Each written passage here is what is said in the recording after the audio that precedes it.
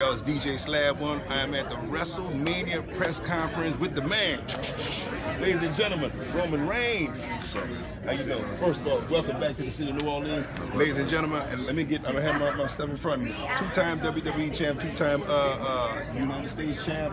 I'm sorry, three-time. Come on, man, you gotta get it right now. It's all Two-time good. WWE champ, two-time USA champ, former tag team champion. Welcome back to the city of New Orleans. Now, WrestleMania 18. We haven't finished, not 18. Good gracious. WrestleMania what? 32.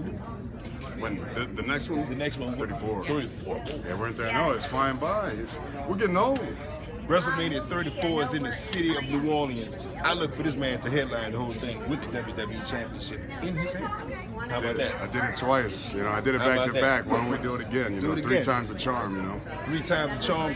And we're looking forward to one more time. And thank you guys for bringing the impact, the economic impact back to the city. You guys do well with the charities, with the communities. And we just want to thank you and the WWE one more time for investing in New Orleans. And you know you got to come to the radio station. Oh, anytime, man. I appreciate you. Like I said, New Orleans, this is the South. This is the bottom of the map. You know, the heart of the South, the hospitality, the tradition, the culture.